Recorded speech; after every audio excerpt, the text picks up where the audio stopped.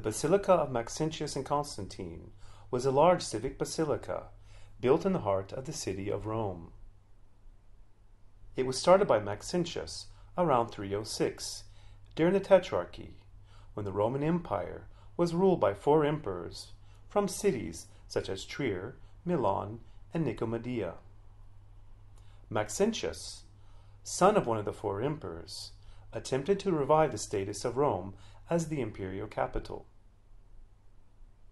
He began an impressive building program in Rome in order to gain support of its citizens and help establish his legitimacy.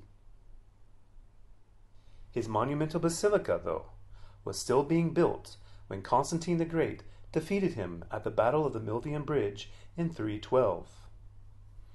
As Maxentius suffered from damnatio memoriae, having his name erased from history, the building was officially associated with Constantine, who oversaw its completion.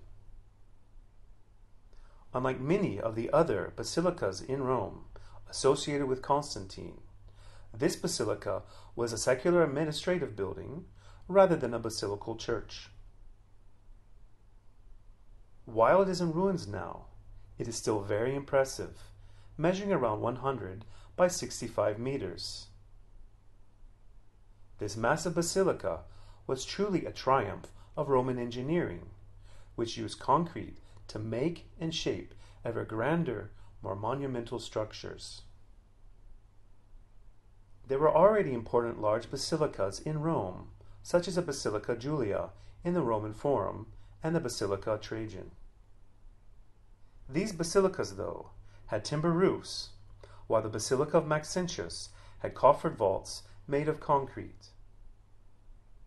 This design is closer to the Baths of Caracalla and Diocletian in Rome. These vaults, which were around 25 meters high, would have appeared like a billowing canopy supported by columns. They had elaborate geometric patterns decorated with stucco, which was painted and gilded. The large windows allowed for the interior to be well lit. Its walls were made of concrete faced with brick. The interior walls were lavishly decorated with marble revetments, while its floor was paved with colored marble, similar to the Pantheon. Constantine finished the basilica around 313. He altered the orientation of the basilica, making a new southern entrance with a monumental staircase leading to the Sacred Way and the Roman Forum. A colossal statue of Constantine, now at the Capitoline Museums, was placed in its western apse. It was perhaps 15 meters tall. This basilica, widely considered to be an architectural masterpiece, has had a lasting influence since the Renaissance, even though it has long been in ruins.